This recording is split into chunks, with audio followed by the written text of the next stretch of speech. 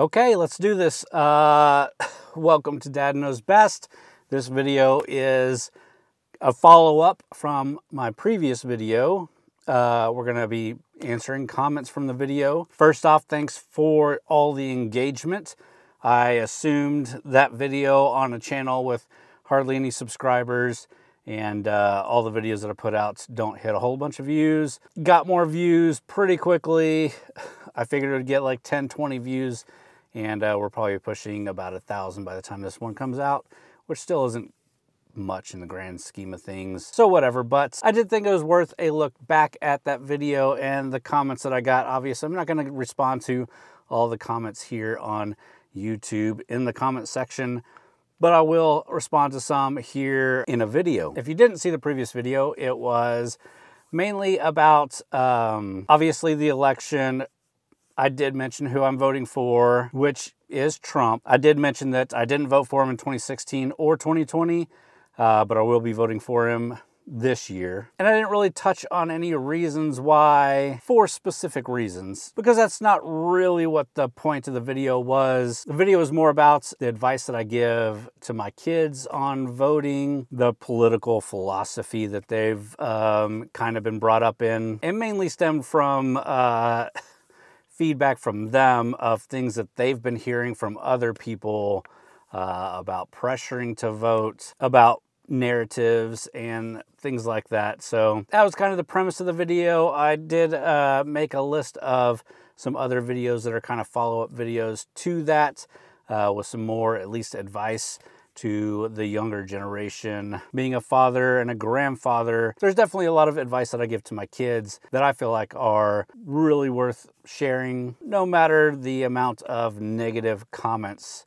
that I would get for doing so. So on that note, let's go through some of the comments. They get pretty repetitive pretty quickly, so I'll go through some of the unique ones, and then I'll touch on a lot of the repetitiveness of them. One of the things I did touch on in the video was the fact that I am conservative. I said the word conservative. I lean conservative. Probably would classify myself more as a conservative leaning libertarian, especially, like I said, I didn't vote for Trump in 2016 or 2020. I voted for a libertarian candidate in 2016. I wrote in a candidate in 2020, but I do lean more towards the right and vote for more Republican candidates than I do anything else. With that said, I talked about being conservative and being part of the urbanist movement, which is a bit out there.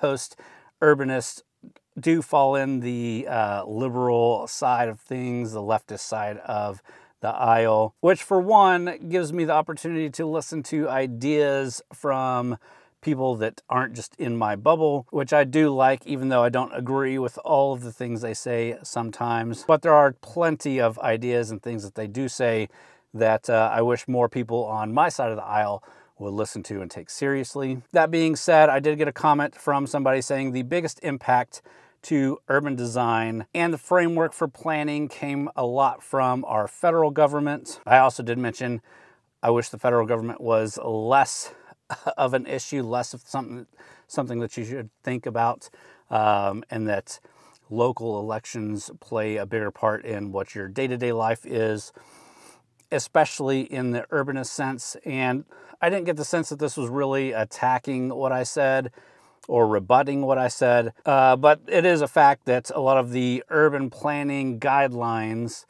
come from a federal bureaucracy, which is something that I'm completely against. People in states should obviously work together to coordinate on things like interconnecting roads and transit. But I think for the most part, if a city wants to go completely out of the box and do its own thing, have its own rules and regulations, it should be able to do that. And for the most part, they can. It's just a matter of getting involved into local politics, like I said. So it was a good comment. Kind of touched on a very small part of the video that I'm glad somebody picked up on and didn't just completely gloss over. I did get a comment of massively missing the bigger picture.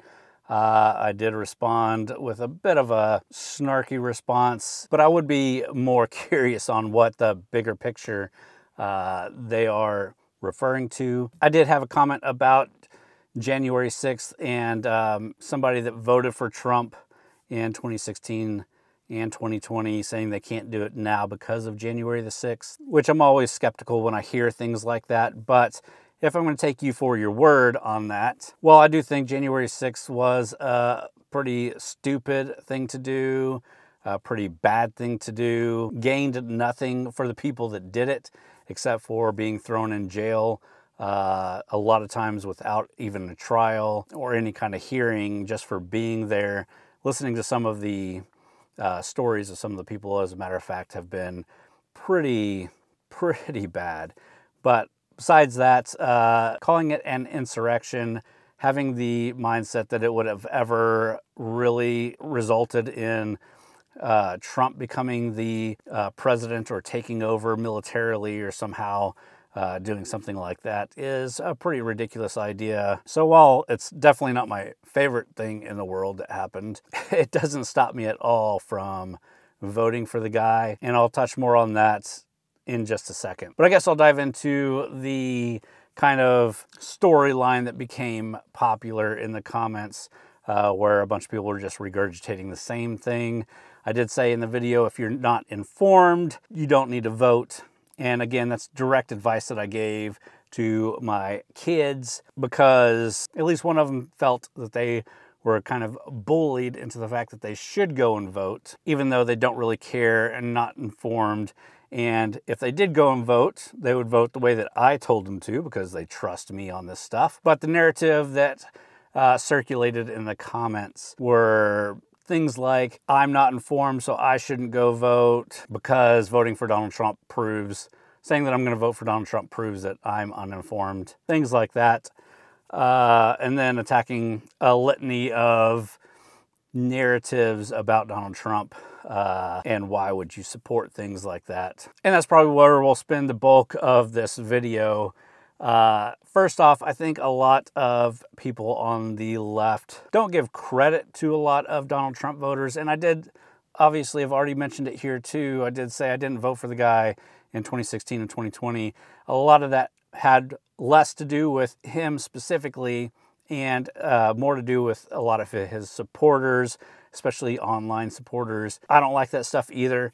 I think a lot of the people that vigorously support him are his worst enemy, as the message that they're spreading and the vitriol that they spread are really bad. But I feel like the left side of the aisle, on the Democrat side, is just as bad, if not worse. I've always said, if you want to know what a Democrat thinks about you, talk to them about state rights, talk to them about the 10th Amendment, and you'll really get a feel of what they think about people. And that's more and more pushing through without even talking about that specific issue, that they seem to be less trusting, less friendly to people. And unfortunately, a lot of that is spilled over into the right side as well. And I can judge Donald Trump a little bit on the people that support him, as he's just as bad sometimes. I don't like a lot of the stuff that he says. I'm not a fan of him personally or the things that he's done. But if you haven't noticed, the Republican Party, the Trump MAGA movement, has become kind of the gathering place of people that are politically homeless. It's the gathering place of actual differing ideas. So whenever he's attacked for things like becoming a dictator, Nazi propaganda, and all this stuff, it kind of just makes me chuckle, because he's the one that's brought in RFK. He brought in Vivek, who actually ran against him, who's actually who I supported in the primaries. He's now brought in Tulsi Gabbard, who obviously ran for president in the Democrat side. He's bringing in Ron Paul, Elon Musk, a litany of people that wouldn't normally vote for a Republican candidate, but are comfortable voting for Donald Trump. Less of it being about, we love this guy specifically, and more of it being about,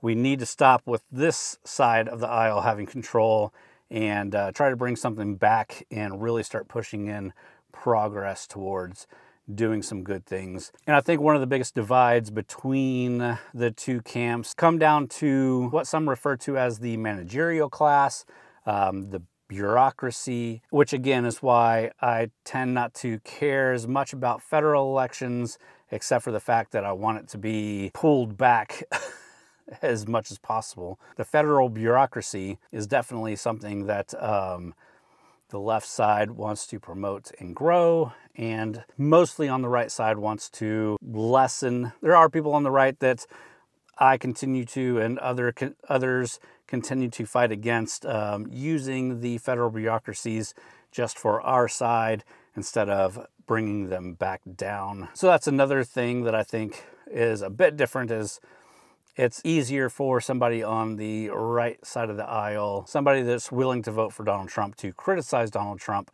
than it is for people on the left to criticize Kamala Harris or any stand-in Democrat Party candidate. So again, I'm not going to dive deep into specific things that were said in the comments. Most of them, again, just got very repetitive and have the same accusations that have either been disproven about Trump or flat out false or just character assassinations. So if you want to continue this conversation, leave me some more hate comments or whatever in the comments below. Again, I don't expect this one to get as much viewers as the first one, especially probably not the people that already commented on it. We'll never see this one and see any of the rebuttals to them. But I do have a few other videos in mind to kind of follow this up that can be after the elections, that aren't specific to one person or party, just some general advice and things more about values and defining conservatism a bit more, debunking some misconceptions, how a family should approach politics and talking to kids about them, more about a story of voting for the first time from my kids, tips for the younger generation to not get sucked into the bad side of politics. All of that and more. If you're interested to subscribe, go ahead. I'll probably be putting more content on this channel as I've had a little bit more free time, even though it's been kind of a 4th, 5th, 6th priority in my life. I feel compelled every once in a while to talk about things like this. So if it's something you're into, give the video a thumbs up, subscribe to the channel. Otherwise, I'll see you randomly in your feed. Until next time, thanks for watching.